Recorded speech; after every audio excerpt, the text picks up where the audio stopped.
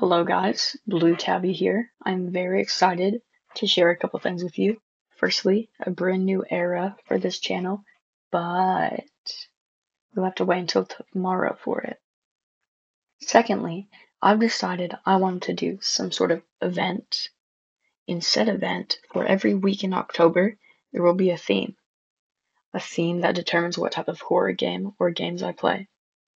And I'm going to be calling it Blue Tabby's Month of Horror. I'm decently excited about it. I went about making a little calendar, which will be on screen now. I said now. Pause if you want to look at it, but I'll be posting it in the community tab as well. As I'm sure you all saw, that all but the last week was revealed. That's because it's a surprise, which will only be revealed when it comes time. If you want to participate by posting your own videos while following the themes, I'm perfectly fine with that. You don't have to, but if you wish, use this hashtag. Now I'm going to explain the themes in a little more detail. First things first, we have Visual Week, which will span October 1st to the 5th. And just like the name so clearly suggests, I will be playing horror games, which are also visual novels.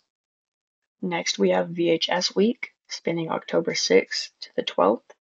We'll be playing games that have the theme of looking like an old-timey VHS tape. Then we have Cryptid Week, spanning October 13th to the 19th. This week's games will host all sorts of cryptic creatures like urban legends, etc. And there's Mascot Week, spanning October 20th to the 26th. This week will primarily show mascot horror games, obviously.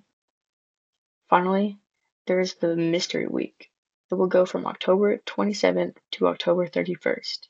The game or game theme will be revealed right before the beginning of that week.